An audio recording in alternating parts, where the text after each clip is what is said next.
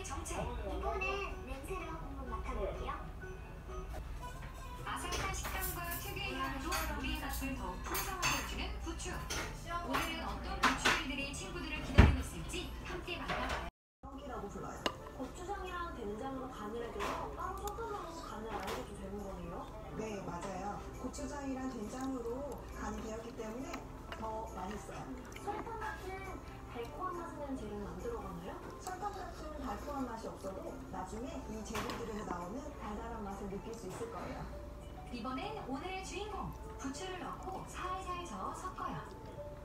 부추를 넣고 나서는 대충대충 살살 저어주시면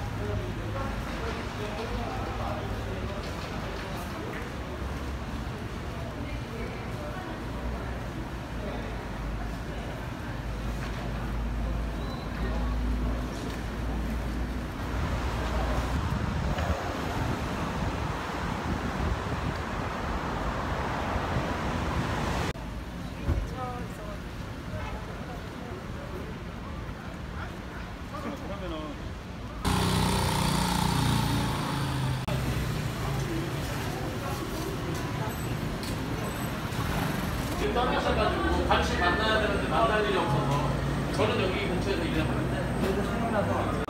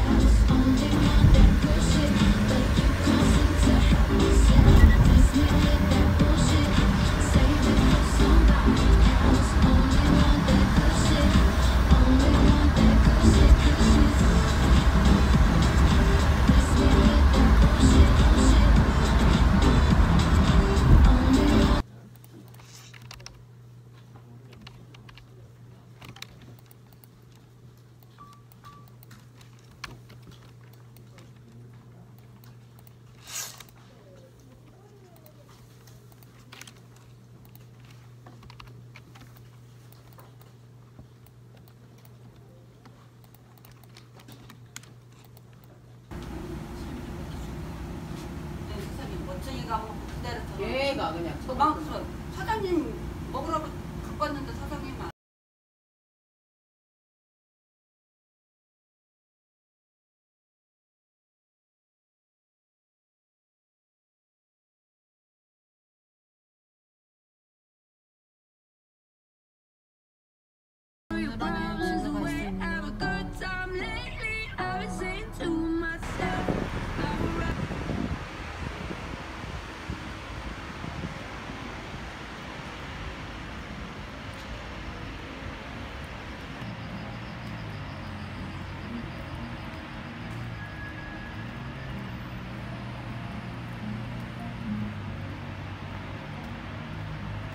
오랜만에 힙지로에 사람이 하네요.